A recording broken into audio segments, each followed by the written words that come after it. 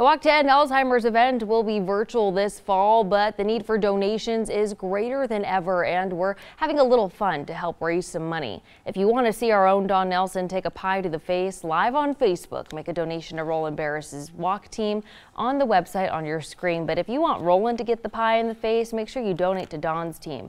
But if you want to see both with the pie in their face, if we can raise $6,000 or more, Karen Lair will happily do the honors, putting a pie in both of their faces. You have a few weeks left, though, to make that difference. The Treasure Valley Virtual Walk will begin October 3rd.